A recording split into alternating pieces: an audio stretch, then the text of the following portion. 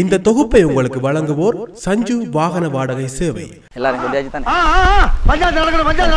நல்ல கதை சண்டை. இலங்கை அரசியலை பொறுத்த வரைக்கும் பயப்படாத பயப்படாதா ஏண்டா தயங்குற தைரியமா சொல்றான் என்னை இங்க கூப்பிட்டு அப்படியே ரெக்கார்டாகி போட்டு பார்த்தாங்கன்னா கழுவி நீந்து போடுவாங்க. இறக்கமே இல்லாம மேய்மேயும் நெஞ்சிட்டு போயிடுச்சு. சாட்டை எடுத்து நாட்டை திருத்து இளம் தலை. பனைமரம் வந்து பாலை நில தாவரம் இல்லை, அது வறல் நிலத்தில் வாழ்கிறது. ஆனால் அந்த பனைமரமே தலைகறி சாகுறனா உன்னுடைய நிலம் வந்து பாலைவனமாக மாறுது.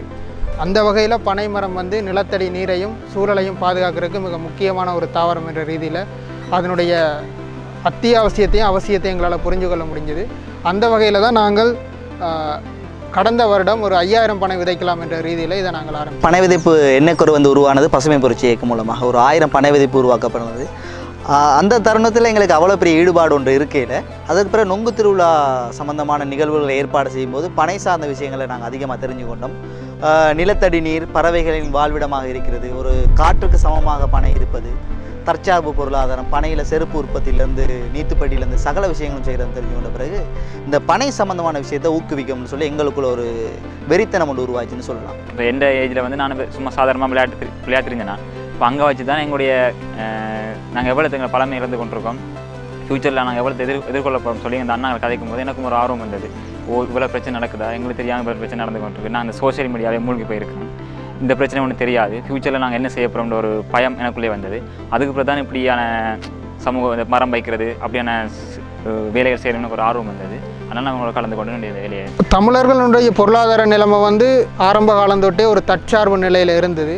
இப்போ அது ஒரு சில கூட்டுணைவு நிறுவனங்களின் முயற்சியால் அது இல்லாமல் போனது தான் எங்களுடைய வறுமைக்கும் இவ்வளவு சமூக பிரச்சனைக்கும் காரணமாக இருக்குது. அப்போ இதை தவிர்க்கிற ஒரு முதல் நடவடிக்கையாக அந்த பனை விதைப்பு இருக்கும். உதாரணத்துக்கு சொல்லப்போனால் பனை மூலம் ஒரு குடும்பம் அல்லது ஒரு சமூகம் ஒரு தற்சார்பு பொருளாதாரத்தை மிக அதிகளவான வீதத்தில் அவங்க உயர்த்தி கொள்ள முடியும்.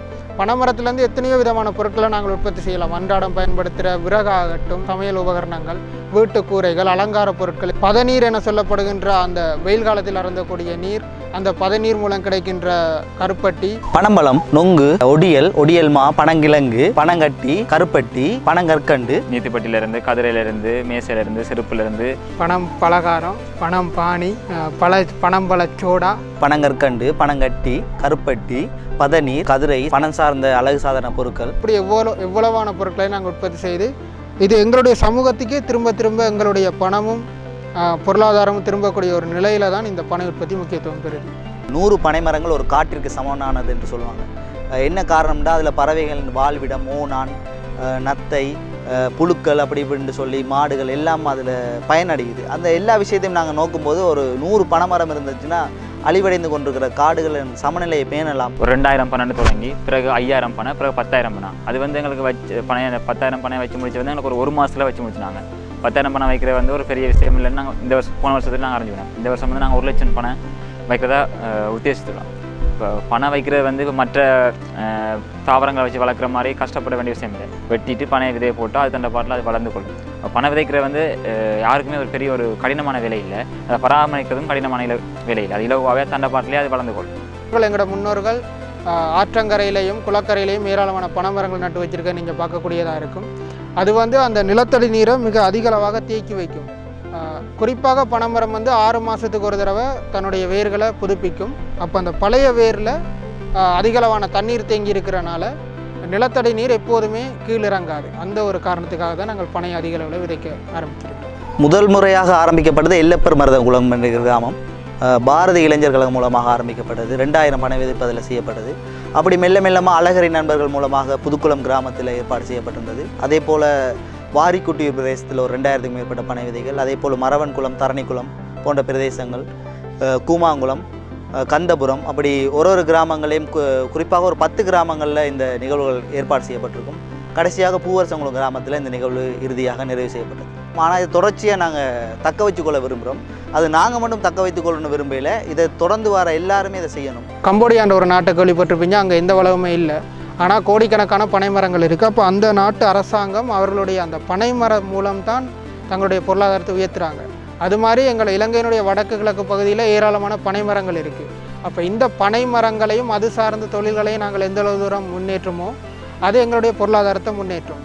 அப்போ எங்களுடைய மக்களின் வாழ்வாதாரம் அதிகரிக்கும். அதை தாண்டி அவர்கள் புலம்பெயர்ந்து வெளிநாடுகளுக்கு செல்வது, மற்றது வேலை தேடி மத்திய கிழக்கு நாடுகளுக்கு செல்வது, இது குறைவடையும்.